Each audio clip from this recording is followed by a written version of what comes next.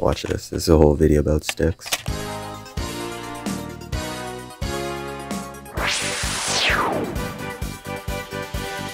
I'm a professor in the Department of Organismic and Evolutionary Biology here at Harvard.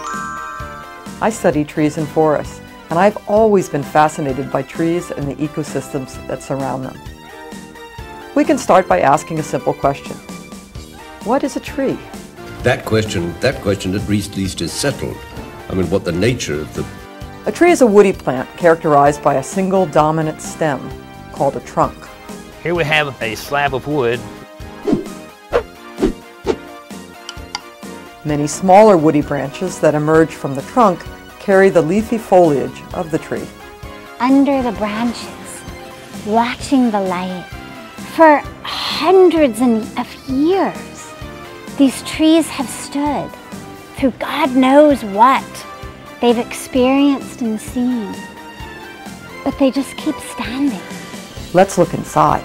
No! God, please, no! But it was time for it to go, because trees don't live forever. We have one right there that's dead. It's left to die. And here's another one that died sometime Oh, look at this. I didn't even notice it. Look at this little guy. They may be 30 years old. To learn how this works, let's take a closer look. What is photosynthesis, though? Are you kidding me? As they grow upward and outward, the trunk and branches help the leaves gain maximum exposure to the sunlight necessary for photosynthesis. Why is that?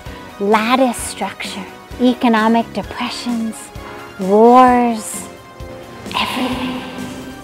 The trunk and branches also protect the tree from damage, desiccation, and predators.